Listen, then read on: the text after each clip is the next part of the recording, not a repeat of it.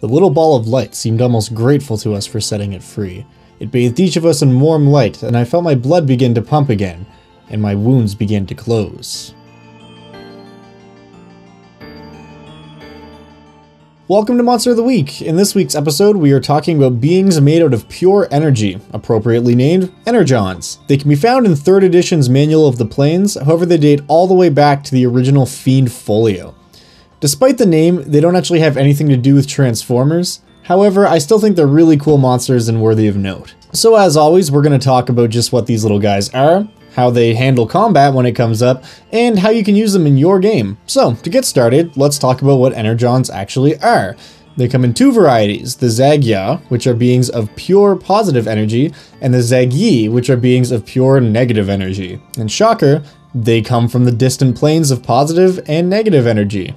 Who would have thought? They appear as translucent globes, with anywhere from 4 to 12 tentacles trailing from behind them. They don't seem to have much in the way of discernible anatomy, however they do seem to have 2 glowing dots toward the front of their form that almost suggest eyes. The Energons are incorporeal in nature, meaning that they can pass through substances like walls, doors, pretty much anything solid. This also means in combat they take much less damage from non-magical weapons and attacks. So that's pretty much it for the general information on these guys.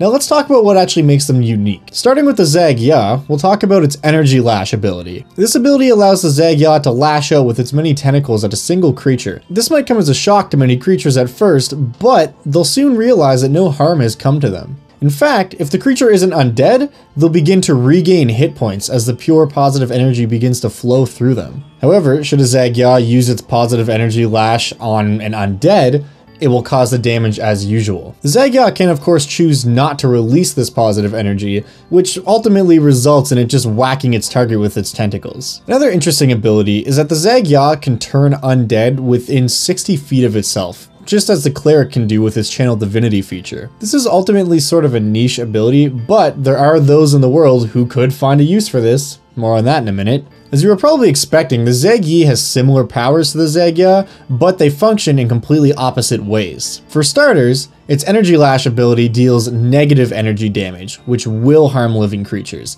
However, it has the same healing effect on undead creatures. You can probably see where this is going. And counter to the Zag-Ya, the Zag-Yi cannot turn undead, but it can rebuke undead. And one last ability that both creatures actually possess is an Energy Ray. The Zag-Ya fires a ray of positive energy, the Zag-Yi fires a ray of negative energy. It does a good amount of damage, or healing depending on who its target is, and it can fire at targets that are up to 30 feet away, so it's got some good distance. It's for this power alone that these creatures are valued so highly. See, the thing about these guys is that despite how many mortals view the forces of good versus evil, Energons are ultimately unaligned. They are simply 2 very different forms of energy. However, it's also for this reason that they're treated more as items than creatures. Not much is known about their origin or their purpose, but over the years, powerful necromancers and clerics alike have learned to use their unique abilities for their own gain. A cleric might try to capture or even befriend one of these creatures to assist it with healing at its temple or even fighting back against the undead. Or for that same reason, a necromancer could try to capture a Zag-Yi. Something with the capacity to boost its undead minions is very valuable. Plus, if the necromancer is actually a lich, he can then use the Zag-Yi as a source of healing for himself. Both of these scenarios could be really interesting during a boss fight. If a powerful cleric or necromancer that the party is fighting has an Energon on its side, it's just going to make the fight that much tougher. However, there is one thing in the book that I think kind of ties all of this encounter together. When an Energon has been captured by whoever's capturing it for their own reasons, and is then freed by, say, the party in this situation, the Energon will actually show gratitude towards the party by either healing them or fighting alongside them against its captor. This could come as a huge boon to the players during a boss fight, because now not only are they taking away some power from their enemy, but they're also gaining assistance to help them take it down. Plus, it usually makes players feel good when they can free an innocent creature that's being used for evil. On the flip side of that though, if the party's the one who's captured an Energon, if it ever gets free or set free by one of their enemies, they better watch out. One other bit of flavor that I think is really cool from the books is that it mentions these creatures are drawn to places where birth and death are taking place. So, if you have an important birth coming up in your campaign involving a Zag-Ya simply as an observer, Could be a really interesting way to make that more mystical and mysterious. Alternatively, if there's a prolific execution coming up in your world, maybe a Zagi is there to check things out. Either way, if used properly, it could make your session just that much more memorable. As I said before, these beings are so alien to the material plane, no one really knows what their origin or purpose is. The neat thing about that is it leaves it up to you as a DM to decide for yourself. Why are they here? Are they on a mission of cosmic importance? Or are they simply observers sent from the distant planes to learn more about us? The book has intentionally left it very open-ended, so whatever you do decide the truth is, it should be easy to fit around whatever you want it to be.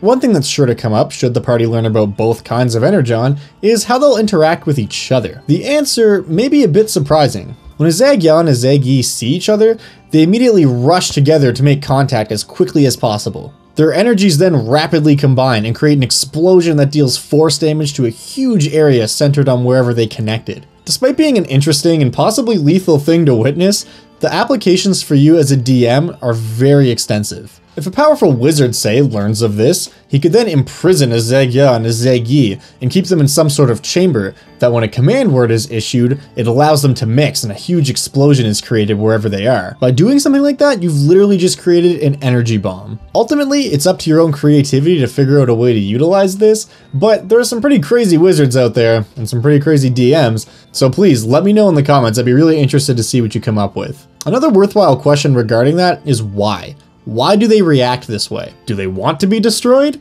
Or maybe the combination of their energies creates some kind of new life on a different plane. The book really doesn't give us much to go on here, but that's what's so cool about Energons is they're just so weird and it really allows you to just come up with whatever you want. I kind of like the idea of these two creatures coming together to create some form of new life on the astral plane.